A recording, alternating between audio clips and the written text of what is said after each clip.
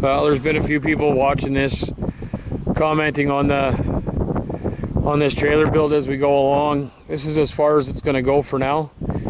Got everything stripped off of it. It's quite a nice frame. It's actually in really good shape. Axles, there's brakes on these axles. So yeah, this is what she looks like now.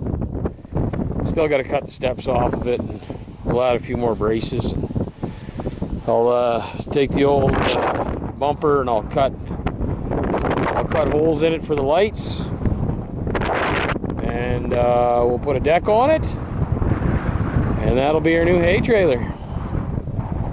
So just thought I'd give you this update. So yeah, what do we got into this so far? I think we're out $30 because we recycled the metal, but then we rented a dump trailer to haul the wood and stuff off to the dump, what we couldn't burn. So yeah, I think in total we're out $30 so far. So that's not too bad. See, all the snow is gone.